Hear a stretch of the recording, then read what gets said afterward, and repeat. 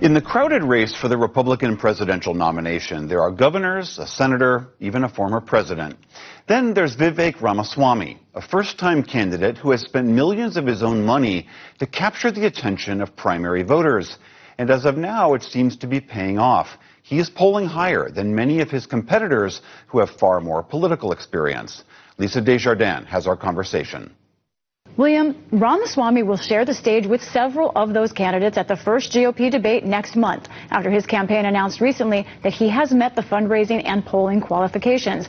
Before jumping into politics, Ramaswamy ran a biotech company, managed a hedge fund, authored books including Woke Inc., and made regular appearances on conservative media.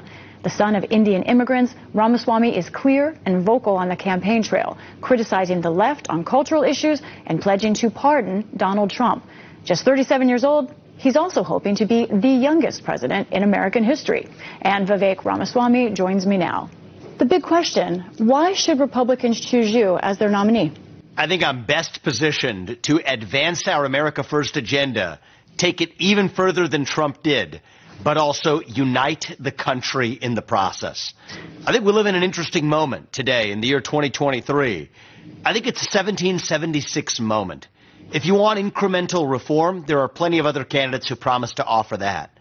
I stand on the side of revolution, the American Revolution, reviving those 1776 ideals today.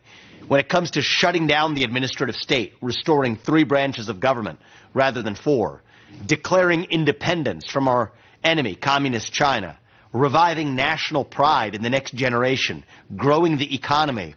I think I'm the candidate best positioned to achieve these things because I'm delivering on my own vision of how to actually accomplish them. And that's why I'm in this race. As you and our viewers know, former President Trump has a massive lead right now in polls about the Republican race. I want to ask you, who other than President Trump do you think is your next toughest competition? And what makes you a better candidate than former President Trump and that other person? I think there's only 2 candidates who matter in this Republican primary. That's President Trump and myself.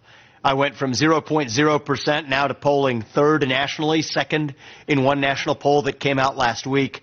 So I think very soon this is going to be a 2-horse race between Trump and myself. I think the question is this. Who's going to actually take our America First agenda even further? I think he was a good president. I agree with many, if not most, of his policies. But the reality is that about 30% of this country suffers from psychiatric illness when he's in the White House. People start to disagree with policies they otherwise would have agreed with just because he's the one advancing them. And my question is, for the Republican base is, who's your actual loyalty to? If it is to this country, then ask who's going to advance that agenda even further. I've said I would secure the southern border not just by building the wall, but by using the U.S. military to secure the southern border. I'm achieving more than Trump did with our own shared agenda to put this country first, but at the same time uniting the country in the process. Well, let me ask you, I hear you talking about trying to unite the country, but you're also talking about pushing an agenda further from a man who you say people suffered under in some form. What does that mean, pushing that agenda further, and how is that better for the country? I think the way we get to national unity is not by compromising on our principles. I think it is about being uncompromising about the principles that set this nation into motion 250 years ago. Principles like self-governance over aristocracy.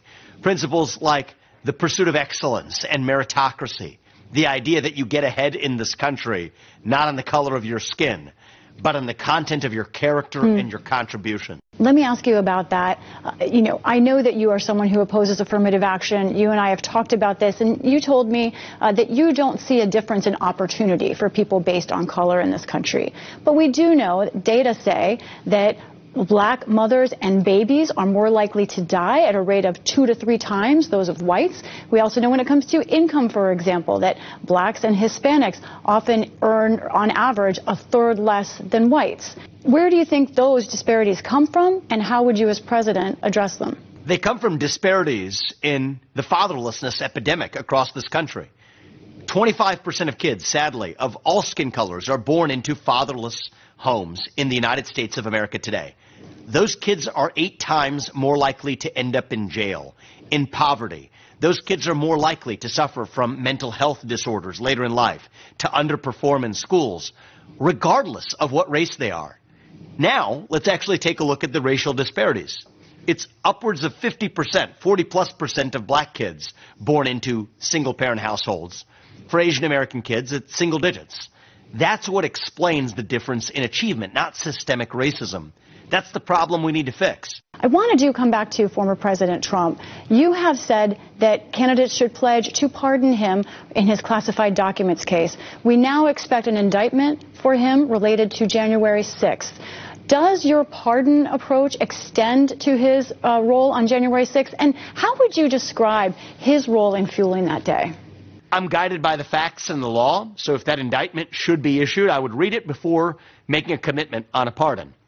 I did read the first two indictments, both Alvin Bragg's disastrous and politically tortured indictment in the state of New York, invoking federal law to bring a local case.